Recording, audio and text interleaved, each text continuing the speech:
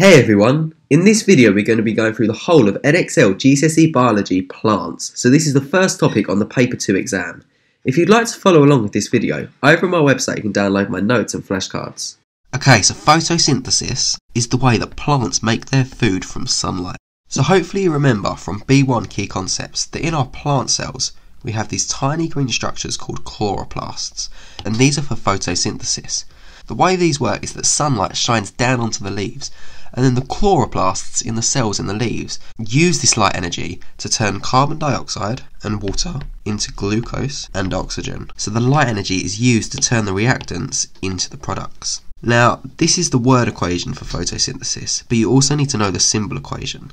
So that is CO2 plus H2O makes C6H12O6 plus O2. And then to balance this equation you need to put a 6 in front of everything apart from the glucose. So 6 CO2 add 6 H2O makes C6H12O6 and 6 O2. Now when we said plants make food from sunlight, the food we're talking about is glucose. And glucose is really important for the plant because it's the starting point to make lots of things that the plant needs. Now the glucose and oxygen can then be used in respiration, and glucose is this little molecule down here. Now photosynthesis is an endothermic reaction, and this is because endothermic reactions take energy in. So the plant is taking light energy in from the sun. Now lots of different things can affect how fast or slow photosynthesis can happen, and these things are called limiting factors. Now the temperature of the environment that the plant is in is a limiting factor. If the plant is too cold, the enzymes inside of it don't have enough energy to work. But in the same way, if the plant is too hot, the enzymes inside of it that control photosynthesis denature. So the plant needs to stay in this optimum temperature for photosynthesis to work its fastest. Now light is also a limiting factor. So if it's too dark and there's not enough light, photosynthesis can't happen. And this is because we need the light energy for photosynthesis to take place. So as the light intensity increases, so does the rate, so it gets faster. However, you see the graph flattens out, and this is because something else has become a limiting factor. We know that light isn't the only thing we need for photosynthesis to take place, so if something else runs out, photosynthesis will have to stop. The last limiting factor that you need to know about is carbon dioxide. And again, if there's not enough carbon dioxide, we don't have anything to turn into glucose and oxygen. So photosynthesis just can't happen. Just like the graph for the light intensity, as carbon dioxide concentration increases, we've got more of it to use, so it speeds up. However, just the same as the light graph, it flattens out because something else has become limiting. Now, the inverse square law is talking about the intensity of light as it gets further away. So I've drawn this diagram using squares. So here is the light source here. Let's say it's the sun. And this first square is a plant, and it's 1 meter away from the light source. So all of the light is concentrated on this 1 meter square, so it's going to be really intense. However, as we get further away, let's say 2 meters, it's concentrated on these 4 squares because it's shining over more area. So it's less intense because we have the same amount of light over a larger area. Now, we can calculate the light intensity by dividing the light over the distance squared. So for now, let's just say the light is 1, and then the distance is x squared. Now, hopefully you know from maths that 1 over something squared is the inverse square.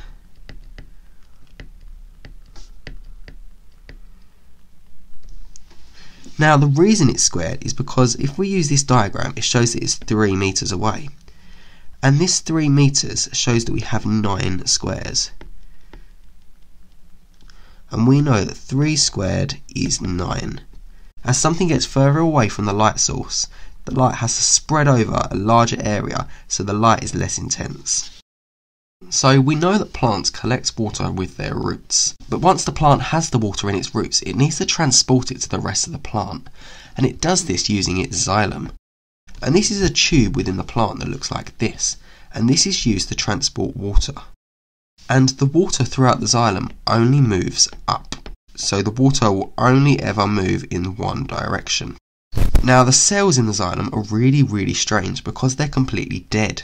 And this might be because if they were living and they were transporting water, they might try and use the water before it gets to the rest of the plant. Now, to make the xylem really effective, the cell walls which would have once been along here break down. And this is just to make sure that the water can flow right through the tube without getting stuck. The xylem also has a substance called lignin, and this almost spirals along the edge of the tube just to keep it protected. If water's passing through it at really high pressure, we need to protect it so the tube doesn't burst. Now the process of transporting water is called transpiration. So the water enters through the roots at the bottom through osmosis. So the water's moving from a high concentration in the soil outside of the plant to the low concentration inside the roots. Now you might be thinking that the roots do have a high concentration, so it's not osmosis. But don't get this confused, because the water doesn't stay in the roots, the water moves straight up, so the roots always have a low concentration of water. Now on the other page we just looked at the xylem, so we know that as soon as it goes from the roots, it starts moving up the plant through the xylem, and then to the leaves or the top of the flower where it's needed. And this is called a transpiration stream. So once the water's been used in the leaf, it exits through the different pores and holes. So this means the leaves need to draw more water up from the roots to use it again. So this constant pulling up from the soil creates a transpiration stream. So the water is always moving up the plant. Now, just like we looked at the factors that can affect photosynthesis, there are some factors that can affect transpiration. So how quickly the water is pulled up the plant. Now, if it's really warm, more transpiration is going to take place. And this is just because the water can easily evaporate. So as soon as it gets to the leaf, it's evaporating straight out. So the leaves just need to keep drawing more up from the soil to use it.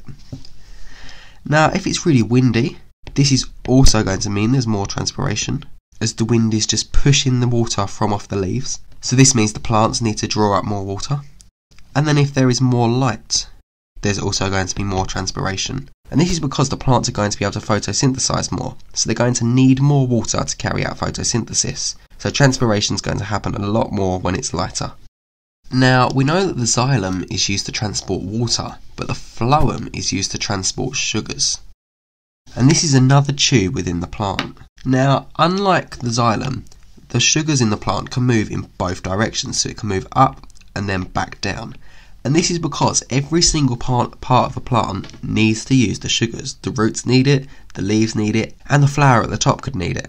And another difference between the phloem and xylem is the fact that the phloem cells are living, although they're only just about living. They need companion cells to keep them alive. So the reason that the cells in the phloem are only just about living is because they have no structures themselves, and they have no structures to make more room for the sugars to be able to move through. So the companion cells next to them have lots and lots of structures, especially mitochondria, to provide enough energy to keep the cells in the phloem alive. Now, the cells in the phloem are called sieve cells, and this is because they do actually look like a sieve with these holes to allow the sugars to pass through. Now, the process of transporting sugars is called translocation. So transpiration is transporting water, and translocation is transporting sugars. Now, in a plant, we have tiny little holes called stomata. And this is what allows the gases and the water to come in and out of the plant. So the stomata is literally just a hole. And next to the stomata we have guard cells. And this controls how big the stomata is. If the guard cells are swelled up with water, they are open. And if all the water runs out of them and they are flaccid, they are closed. So you can see here in the closed diagram, they've gone so floppy that you cannot see the hole for the stomata. But when they're swelled up with water, we have this wide hole. Now here is the cross section of a leaf. And in a leaf we have lots of specialised cells. Right at the top we have the waxy cuticle. So sometimes when you rub a leaf, you end up with a kind of sticky substance on your hands. And this is the waxy cuticle. This is there to protect the leaf. Now right at the top we have the upper epidermis, which is completely see-through to allow light through. And then right under this we have palisade cells. And these are one of the most important types of cells in a plant. And this is because they have lots and lots and lots of chloroplasts.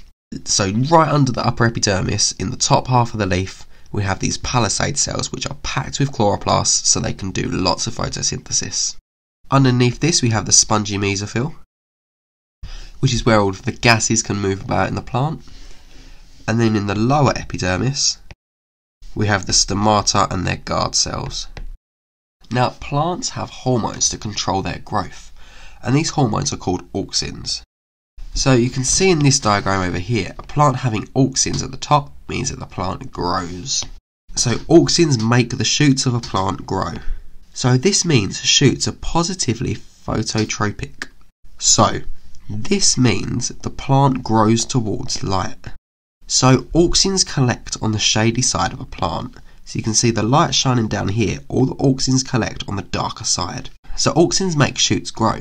So collecting on the bottom side means this side is going to grow quicker and curve right round, which means it ends up growing up towards the light. However, they're negatively gravitropic. So this means they grow against gravity. So the gravity pushes all the auxins down to the bottom of the shoot. So it collecting on the bottom side means the bottom side grows faster and again pushes it up. So this means that shoots will always grow up towards the sky. Now, we know that auxins help the shoots grow, but they actually stop the roots of the plant growing.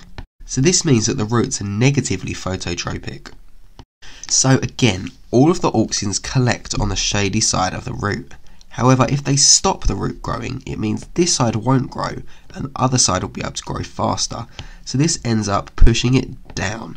So this means it grows against the light. But they're positively gravitropic. So this means they grow with gravity. So again, the gravity pushes all the auxins down to the bottom of the root. So this means the bottom doesn't grow and the top can grow. So the top ends up pushing down and growing towards the ground. So it forces it down. Now, there are two other plant hormones that you need to know about, however they don't control growth. The first are gibberellins, and these control seed germination. So when gibberellins are produced, the seed begins turning into a plant. Now, we can actually use gibberellins to help us produce fruit all year round. So different fruits and different flowers have different times of the year that they can grow. Some only germinate in the summer, some only germinate in the winter. However, if we harvest gibberellins and use them on the plants and fruit, it means that we grow and collect them all year round. Now, another hormone is ethene, and this controls the ripening of fruits. So again, we can use ethene to our advantage. If we collect unripe fruit and we begin transporting them, just before they get to the shops, we can give them a huge dose of ethene to make sure they're ripe, ready to sell. If this video helped with your biology revision, please subscribe to my channel and check out some of the other videos I have.